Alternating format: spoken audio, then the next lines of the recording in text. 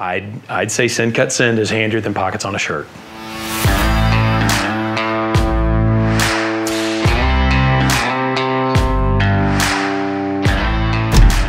Man, over these last couple of years, well, I've lost count of how many times I have used SendCutSend to laser and bend or do something else with a piece of steel for my Charger or Suburban or whatever project I'm getting at.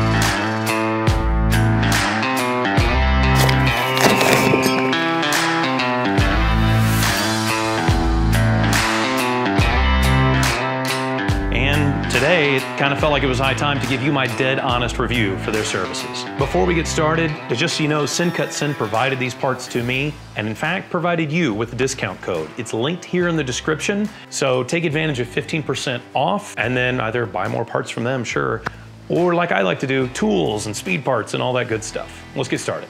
I kind of think that we're gonna go with this in 3 different categories. The first of which is ease of use. Do you and I, can we just access this right without too much headache? 2, we're gonna talk about quality. You know, do they execute at what they say they will? And then 3, value. Really, just for me, the most important one. Is it worth the dollars that we're gonna spend with them? We're gonna start this first one with ease of use. And out of 5, I'm gonna say this is 4 of 5. And the only reason I don't rate it 5 of 5 is because, well, you and I, we've gotta learn how to draw in 2D or 3D, whatever it is. Some skill is left to us. Remember, these guys are a service that bolts onto that. Now, the cool thing is, maybe it's 4.5, but you could argue that it is more because they even have an online parts builder where even for the simplest parts, you and I don't have to go into our software, create something, export as DXF. Shock tabs and little brackets, you can make those on their parts builder. You don't have to, you know, pull up, like I said, your software and create that from whole cloth. The hurdle of getting over drawing something is really no different from learning how to use a plasma cutter or a table saw. This is really no different. You're just doing it in software, with the benefit being that when you send it to laser, it's going to be made exactly as you drew it. Now, you and I've got to learn that as a skill, but it's just, I'm gonna tell you, it's not that tough. I bought and own Bend Tech software. It starts out as like tube bending, but they have a 2D plate kind of model in there, and you can put bends and basic things. I like that software. It's very easy to work with. You don't have a subscription service like other pieces of software where those subscription services are very expensive. This is one that you buy once, cry once, you own it, and once you learn to master it, you can move pretty quickly along through it. Quite frankly, I'm kind of just too cheap to go buy the really nice SolidWorks or anything like that, so I stick to the basics. And that entry level is really quite low for folks like you and me, so I'd recommend that or SketchUp. Any one of those is gonna work really well. It just cannot be any easier taking a drawing off your computer, uploading it to their software and telling it, I want you to have this degree bend right here on this part, or I want these holes, you know, to be threaded or to be flared if I actually want one that happens to be flared, like I could have asked for this to be flared if I wanted.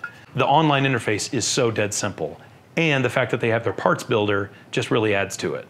Now, as far as quality goes, one of the things that you and I need to think about in context is 90% of what SendCutSend does is cutting and bending and producing parts for other businesses. So some of the same manufacturers that you and I buy brackets and tabs and so on for, they're making those for them. So you and I get to benefit from good industrial business to business type of quality transactions as consumers. And that's quite honestly a pretty rare thing. So I would rate quality 5 out of 5 for a couple of specific reasons. Their lead times are extremely predictable. If you're just getting a 2D laser part like this, I often will have this all drawn, designed, and submitted on a Monday, and I will have this often no later than Friday so that I can install it that night or at some point during my weekend process. That's super predictable and extremely valuable.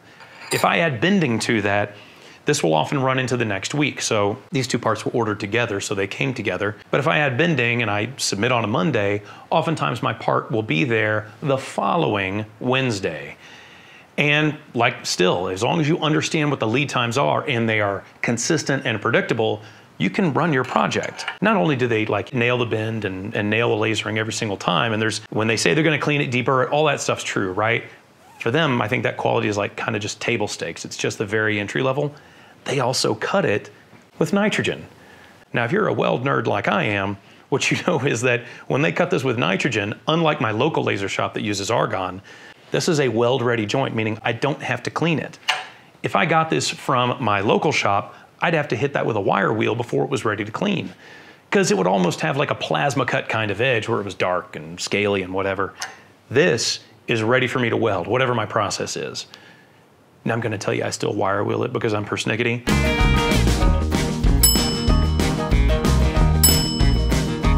Now finally, what we're gonna look at is any of this a good value? Like, are your dollars, my dollars, yours, are they spent wisely?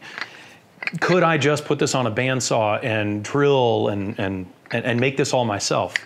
Absolutely. Yeah, 100% of what you're looking at here, you could make on your own with some fairly basic tools.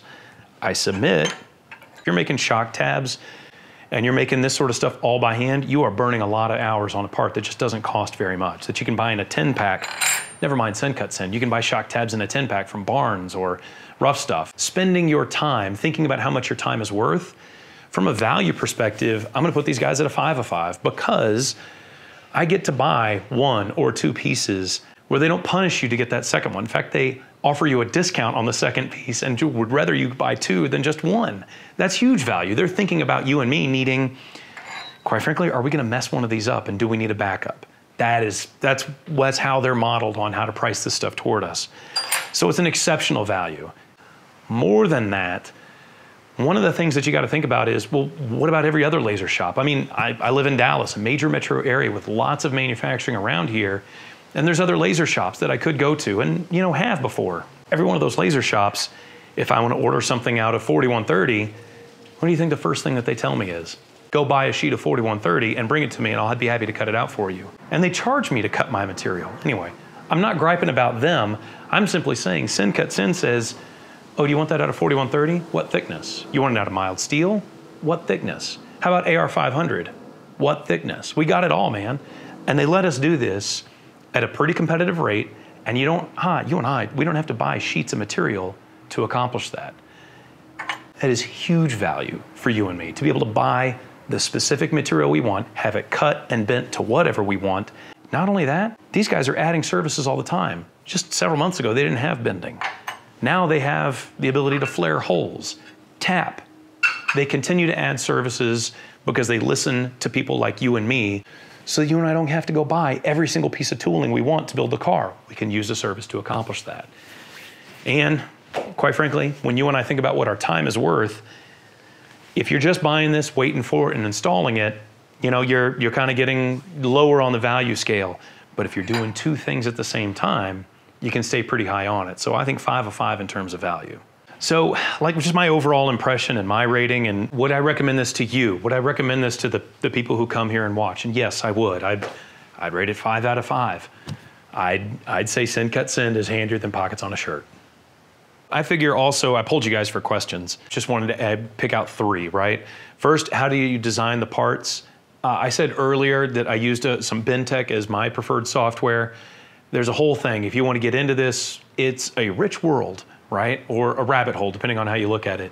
But I got into BenTech, drew a 2D model, established a bend line, sent it to them, and it was easy day. There's a bunch of other ways to draw it. Get into any one that you want. SketchUp, I think, is pretty interchangeable. But drew it on the computer, submitted it online, got the parts about a week and a half later. Pretty easy. Then Kyle Kuhnhausen, who actually got me into SendCutSend, I think that's a good influence. Said, what's one service you'd like to see from them in the future?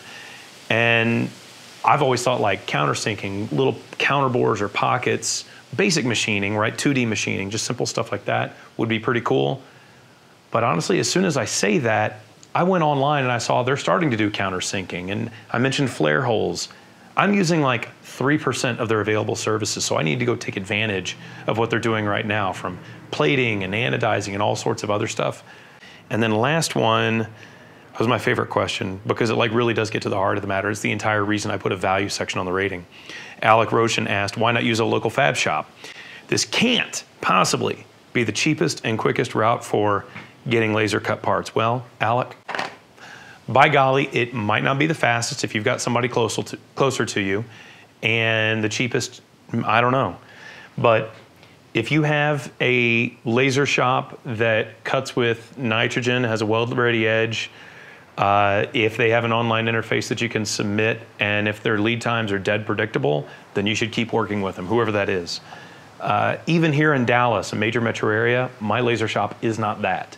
it's email, and I never know what my status is until I get usually a 3-word email that says, come get, please. And I drive across town, I go get the parts. They're always cut with argon, I always gotta prep the edge, and I only have 3 materials to choose from: stainless, whatever aluminum fell off the back of the truck, and mild steel. I don't know, I think I'm gonna interpret your question as asking, are they a good value? And I've already answered that earlier in the video. So cheapest and quickest, it's not really the criteria that I would submit SendCutSend is really playing for. They're wanting to be the best, right? That has a variety of materials and good, fast services. And they're competitive, right? Not the cheapest, not the most expensive, but competitive. And they're very predictable in their timing. I can get this stuff made in a week. My laser shop here locally probably does it in 4 days. To me, that's interchangeable. So, you know, they're pretty good for what they do. And I'm willing to wait 5 days to get what I want. But anyway, that's just me, and your results might vary. Maybe you've got a local laser shop you like working with, and you should keep working with them. But for those of y'all that are more distributed, that like to use the internet, like to order, and you think that that's got some pretty good value, this gives you a ton of services right to your door. Obviously, that's been transformational to me. I think it should be transformational to you. In fact, SendCutSend also thinks that, and they gave me a discount link, which is right here. It's 15% off. All you got to do is use the link that's in the description. You'll get 15% off, and it's that's for you guys to go and, well, buy other speed parts, other tools, right? The stuff that we like. But I hope this has been useful for you. I appreciate y'all being here, and I'll find more of these reviews. I got plenty of tools to draw on, all right? Till next time, y'all take care.